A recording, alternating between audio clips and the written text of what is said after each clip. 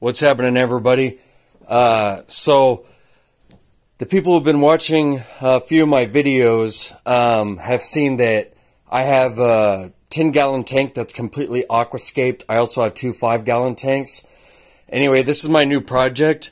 Yes, if you're curious where I am in my basement, and this is a storage room where I'm having to do this because my wife, she doesn't want any more tanks anywhere else in the house, especially ones of this size, because I'm going to be doing some breeding.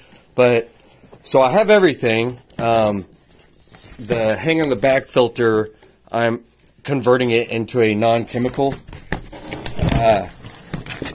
Got the last piece that I need for this. This is the full spectrum LED light that I ordered for it. And let me see if I can get this off while holding the phone. Alright, so down here, by the way, this is a TDS meter and a pH meter. If you don't know, if you're unfamiliar with TDS, that stands for total dissolvable solids.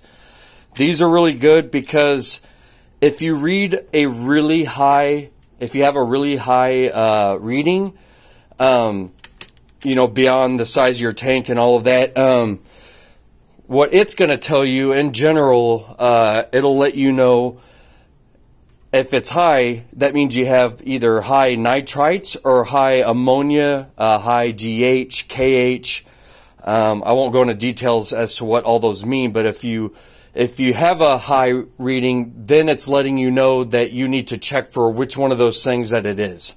Or simply just do a water change and avoid the whole trying to figure it out, you know. But anyway, it gives you a reading for all of it. And of course, I got the pH meter because, you know, I'm tired of using those little strips that you dip in there.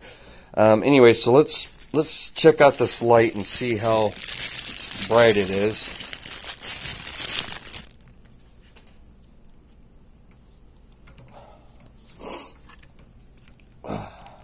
I guess I should have pre-done some of this first.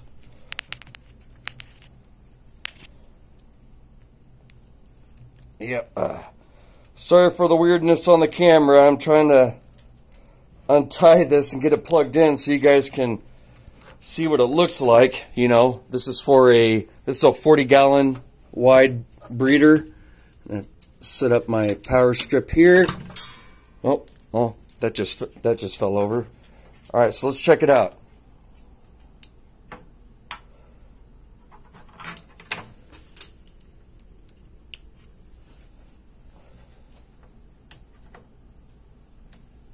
Oh, there we go. Wow. Yeah. That's gonna do it. Anyway, it has supposed to. Anyway, I'll figure out how to adjust this later, but oh, well, guess we just tested its durability.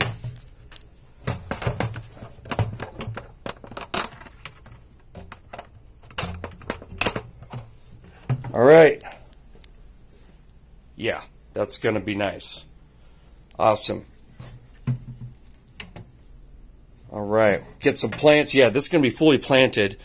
I have lots of things over here that I'm going to in future videos because as I'm building this, you guys will see it grow. I have all of the heaters I need for it, filtration, the light, and then this is some dragon stone. This series stone, may not use this. I don't know. You have to soak it in a chemical to get all the calcium off of it. Anyway, and some driftwood here.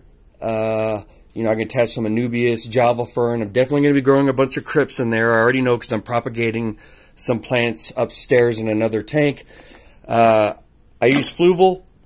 Fluval has worked wonderfully. It's not too expensive, but it's not too cheap, and it has a lot of nutrients. So, stay in touch for future videos as this tank grows. It's going to be awesome.